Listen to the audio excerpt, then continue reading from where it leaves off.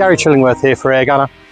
I thought as we've got snow around and it's very, very cold, we could do a piece on cold weather shooting, cold weather dog walking, how to keep yourself warm, how to keep yourself safe. So we're going to have a look at some jackets, we're going to have a look at some boots, some other bits and pieces that will actually help you along the way if your equipment goes down, and what to do if the worst happens and you get too cold and you can get yourself to a place of safety. So we're going to look into a few of those bits and pieces, and we'll start off with some jackets. Okay, we're going to start off with this. Now this, I'll give you a little twirl. This is from Swed Team. Now this is one of the best jackets on the market. It's expensive, they're nearly £400, but they will keep you warm. They come from Sweden. This is what they do.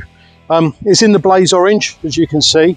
Now if you're a hunter, if you predominantly hunt small game, rabbits, foxes, things like that, they can't see orange. They can only see in predominantly black and white and maybe a few greys and blues, but they can't see this colour because they've only got a two-cone system in their eyes. Humans, birds, we can see this colour. So if you're humping around the fields and there is a man half a mile away with a 308 shooting a deer, he will hopefully see you in this, as opposed to if you're buried in a bush somewhere in some lovely mossy green. I'm a big fan of blaze orange. In America, blaze orange massively cut down accidental deaths in hunters, so I'm a big fan. Other jackets that are not quite as expensive as this, Jack Pike do fantastic stuff. Eddie Jones, our hunting correspondent, he's a huge fan of Jack Pike, as am I. They do a 3-in-1 jacket that's superb, comes with a fleece. They do great trousers in lovely mossy oak. Jack Pike is certainly a place to have a look at.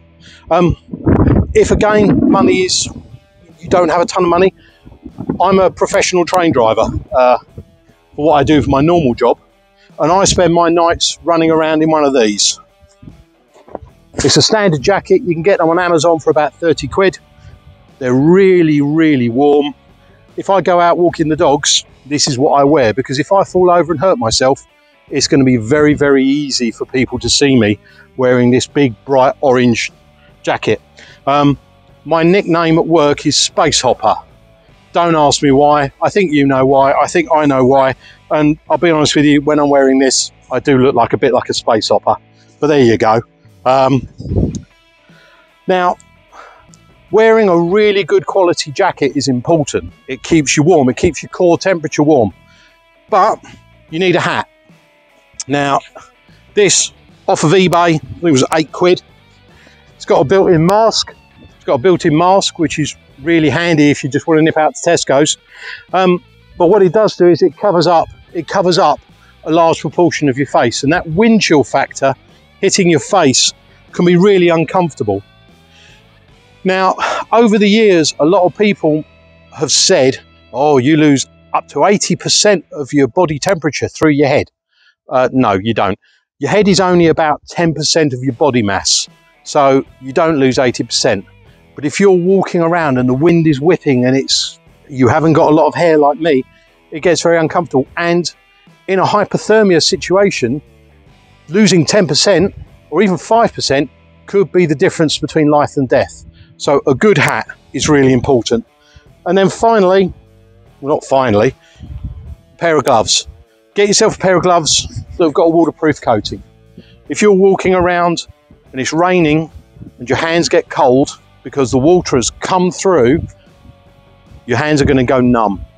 And if your hands get numb and you need to light a fire, you're not going to be able to do that. So waterproof gloves, good quality hat, a good quality jacket, and you're on the way to being safe. Oh, one other thing I'm a big fan of, the good old-fashioned pack-a-mac. The old fold-up trousers and fold-up jacket will sit in a bum bag if you're going out.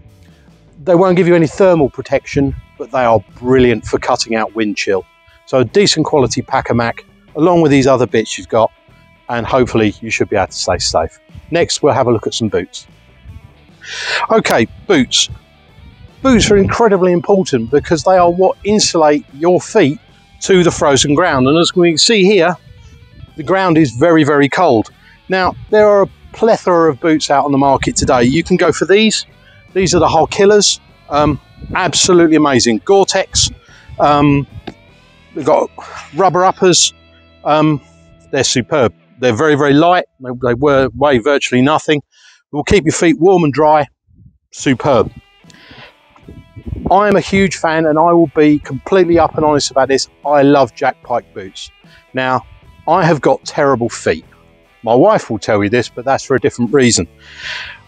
I really struggle to break boots in.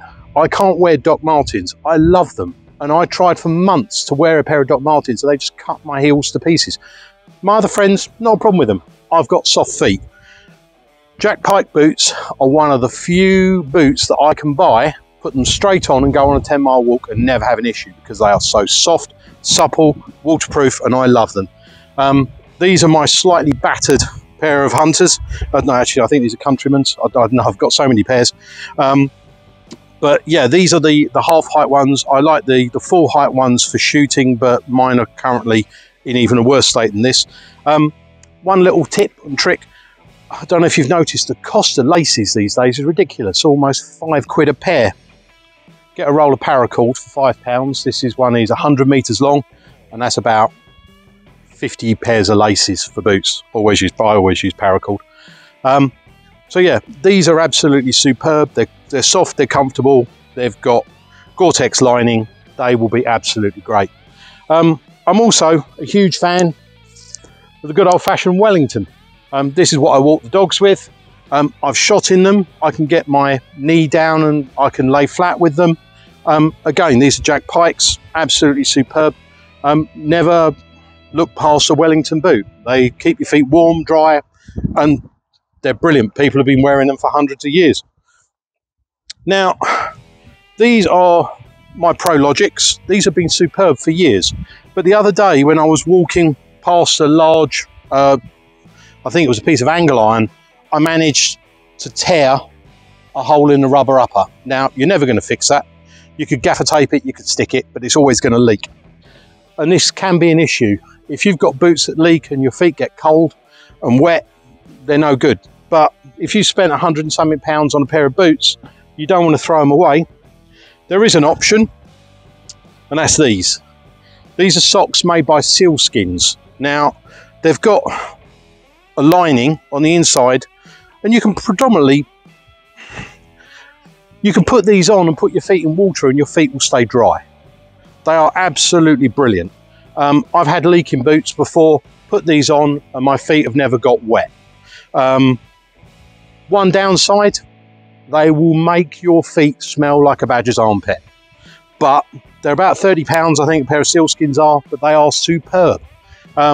So if you've got a broken pair of boots and you can't afford to replace them and it's winter, set of sealskin socks and you'll be warm and dry. So that's about it for boots. And next we'll go on to what happens if you get yourself too cold. Okay, so you've got your jacket, you've got your boots, you've got your hat, you've got your gloves. So one other thing I did forget, I'm actually a big fan of these. They're little, I think they call them snoods. They wrap around your neck. You can stick them over your head. You can use them as a mask. And essentially they have many, many different applications. They don't cost very much, a few pounds. You can actually get thermal ones. This is my golf racing one, which I use as a mask. But these you just stick in your pocket and they're absolutely amazing. Also, if you do cut yourself or something like that, you can use it to help stop any bleeding. Right, so we've decided to go out on a long walk. We've got the dogs with us, we're all happy. The weather's nice, and then all of a sudden it comes in and it starts getting very, very cold. A couple of important things. I always tell my wife, even though you know, we live in the country here, I tell her roughly where I'm going, so she knows what route I'm going to take and when I'm going to be back. So if I'm going to be a bit later, if I can't get through on my mobile phone, then, you know, after a little while, knowing my wife, probably a couple of days, she might send out a search party. There is a wonderful app you can now get on Android and on Apple called What 3 Words. Now, What 3 Words does is they've cut up the entire world into little 3-meter sections, and each section has a 3-word identification, like peach, balloon, ball, and only that 1 3 metre square on the planet will have those 3 words together. 80% of the UK's emergency services will now use what 3 words. So if you've fallen over and you're in the middle of nowhere with no landmarks, get up what 3 words on your phone, look for the 3 words, call the police, say, come get me, I'm at Peach Ball Hat, and they will be able to locate you within a 3 metre and will send someone out to get you. So let someone know where you're going, what 3 words, and hopefully that will keep you safe. Next, we're going to have a chat about what to do if you do get too cold. Okay, next we'd like to talk about what happens if you do get yourself in trouble. Early onset hypothermia is anything between 32 and 35 degrees. Well, 32, you're properly in hypothermia. 35 degrees, 36 degrees, you're starting to get too cold. Now, I'm going to rely to notes here because I'm not a doctor, I'm not a medic. The information I've got from reputable sources which have been peer reviewed. So the information I'm giving is from the NHS websites. Now, the first signs of hypothermia is shivering, getting cold hands and cold feet. Now, the reason you get cold hands and cold feet is when your body core is getting too cold, your body starts drawing temperature in from your extremities to try and keep your vital organs working. So that is why you start getting numbness in your fingers and in your toes, and if you start to shiver, it's a way of the body trying to keep you warm. Obviously cold skin, but if you're out and there's wind chill, your skin is going to be cold anyway, but it can also look pale. Slurred speech, fast breathing. If you're struggling to get breath in, that can be a dangerous sign. Fatigue, and if you start becoming confused. Now, if you're starting getting to the confused state, if you're walking past a house and you're confused, bang on the door. Ask them to call an ambulance. If you're starting to get to the part where you can't speak properly and you're confused, you are properly into hypothermia. So you need to get help quick. Now, what do you do if you or if someone you love has come into your house, or a stranger, and you do have hypothermia? Well, the first thing is call 111. If the person is just very, very cold and they're shivering and you don't think it's an emergency, call 111. Speak to NHS Direct.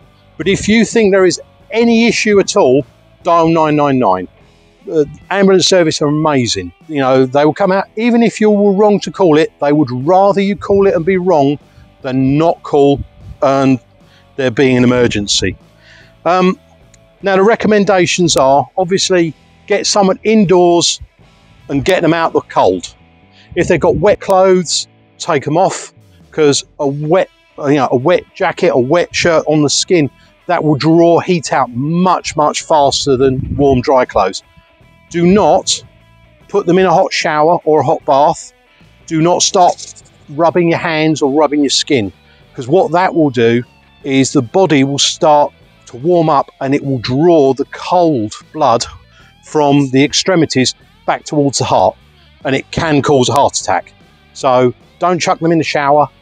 Don't start rubbing limbs. What you want to do is get them sat down, covered in blankets, a hot water bottle on the stomach.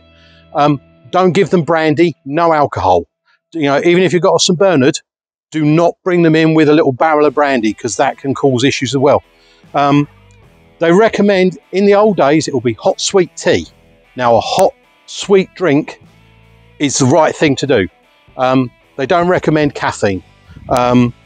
If you've got the diuretic drinks, you know, the Diarylite or things like that, heat one of those up, hot Ribena, something like that, hot juice, hot water, anything hot to get into the body. Okay, I'm just going to check here. High energy food, give them a chocolate bar, give them something that they're not allergic to, and that's what you need to do. Now, a couple of other bits that I think it's good to have at home. I'm a big fan of these. This is a little pulse oximeter. You just stick it on your finger, you switch it on, and it will tell you how much oxygen you've got in the blood. Very, very good. They're £7 or £8 on Amazon. They're not expensive. And if you've had trouble breathing, that will tell you whether or not you're in trouble. And a thermometer. Now this one does two. It will either read from the skin, but if somebody is hypothermic and they've got cold skin anyway, they're going to have a really cold body. You can this one, see my hands are cold, this bit comes off and it goes on the inner ear. You can point it in the ear and that will give you a much truer reading of what to use. Okay, so pulse oximeter, home thermometer, keep the person warm, don't stick them in a shower, plenty of blankets, hot water bottle, call 999 or 111. Okay, so today was just a quick video just to talk about cold weather shooting. This stuff is important. If you keep your body nice and warm, if you're out on a shooting day and you're nice and warm and you're happy and your feet are warm and your hands are warm and your head is warm and your body's warm, you're going to shoot much better than if you're sitting there and you're cold and it's all horrible. So investing in good quality kit is really important. If there's anything you want me to look at, drop me an email at garychillingworth36@gmail.com and I'll be more than happy to answer any questions you have.